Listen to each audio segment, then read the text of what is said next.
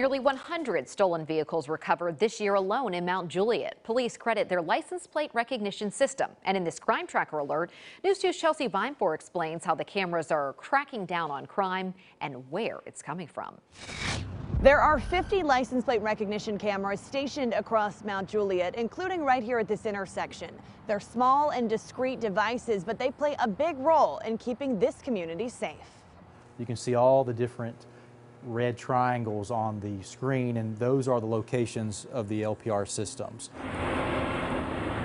Positioned at major intersections and interstate entrance and exit ramps, license plate cameras are helping capture criminals in Mount Juliet. It reads every license plate that enters our community and compares that to a hot list. Captain Tyler Chandler with Mount Juliet PD says law enforcement enters information on stolen cars, stolen plates, missing and wanted people across the country into a national database. If one of those cars drives through Mount Juliet, police are alerted.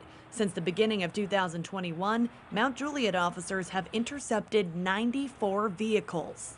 Prior to our license plate recognition system, we were not even recovering 10 stolen vehicles throughout the year. But most of them aren't coming from in town. 99% of our arrestees are not from Mount Juliet, so it's all outside in.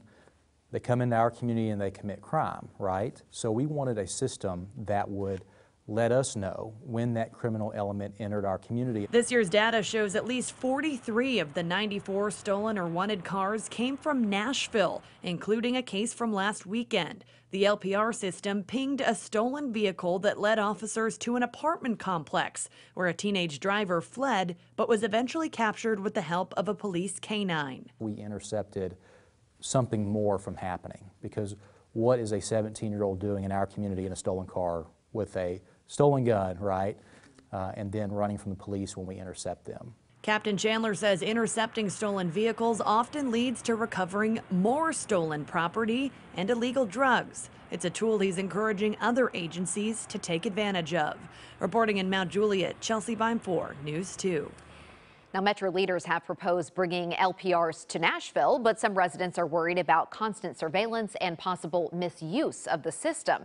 The debate over the cameras continues within the Metro Nashville City Council.